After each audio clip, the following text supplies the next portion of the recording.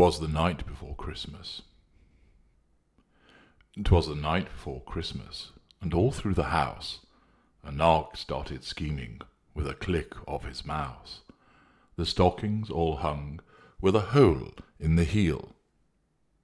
Emptied of presents, how low they would feel. The children were nestled, all safe in a bed, but it was not their happiness that was in the narc's head. And Mom, sobbing quietly as the narc sought his fuel, his words had been caustic and his actions so cruel. When out on the net the narc did surf wide, seeking the playmates to make him powerful inside. Away to the dating site he flies in a flash, creating false profiles using someone else's cash. The moon's light from the window did highlight his mask, as he lied and he boasted, obsessed by his task. When what to his wondering eyes should suddenly appear but a fresh victim who was deliciously near? With a click of the mouse and the charm running high, he opened his trap and sent lie after lie. More rapid than eagles did his tendrils uncoil, snaking about her, dripping with oil. So dashing and charming, so swift began the dance, she was dazzled, beholden, enchanted, she stood, not a chance. A red flag was flying from a flagpole tall, yet she was mesmerized, taken in by it all. Yes, it was late, but how about a beer? He would love to meet her, he knew she was near. So off to the bar his victim did go, intrigued and excited as she strode through the snow. And then, in a twinkling, she had a mistletoe kiss. What a marvellous present! It was too good to miss. And there in her head, which was spinning around, she ignored the alarm bells which were beginning to sound. He gave her his fur as he walked her back home, and there on the porch his hands did they roam.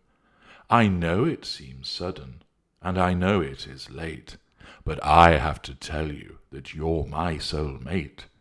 She smiled, and she gasped, her heart all alight, as the harpoon hit its target, and her chest did feel tight. She took him inside, and he took her all night. A perfect coupling, it all felt so right.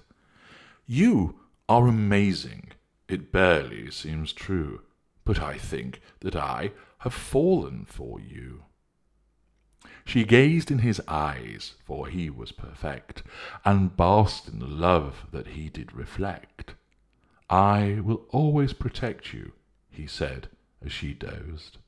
Her mouth started smiling, as her eyes remained closed.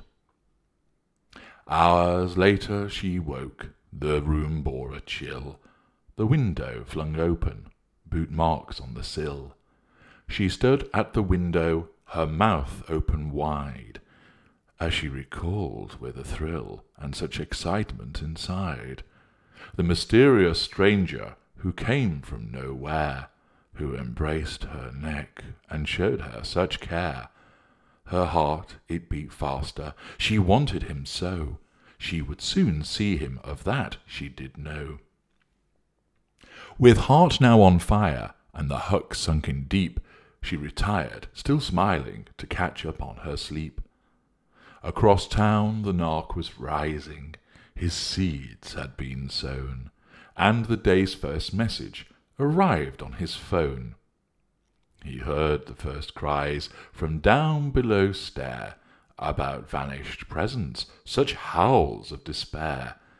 The narc walked to the mirror and gave it a grin, for his schemes were now working, he was reeling them in. Already the day had started so well, and the ruined Christmas fair would continue the hell. No laughter, no smiles, no pleasure or joy. He smirked at the thought of the next broken toy. His planning bore fruit, the new prey now secure. The hopes of his family would soon hit the floor. A day of turmoil, of drama and regret, with a fresh willing victim, how good could it get? He smiled at the mirror, and there stared the ghoul, but Narc cared not one iota. He was getting his fuel.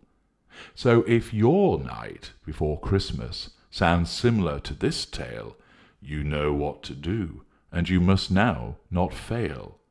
Gain knowledge, seize power, and become narc-free by listening to everything created by H.G.